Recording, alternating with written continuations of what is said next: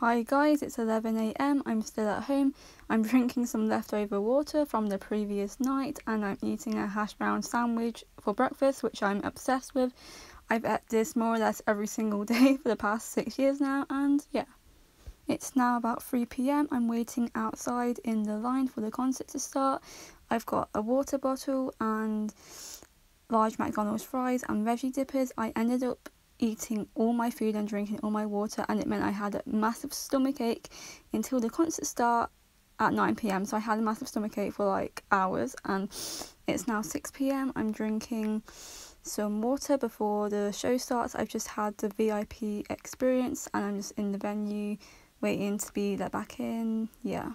It's now midnight, I'm on the train back home. I've got some water, I end up drinking most of it and I drank the rest the next day. I got a packet of crisps. I ate most of the crisps, I didn't eat all of them because I genuinely thought I was going to throw up if I ate anything else. And I bought chocolate buttons, which I didn't end up eating, so I just kept them to my mom. And yeah, bye guys.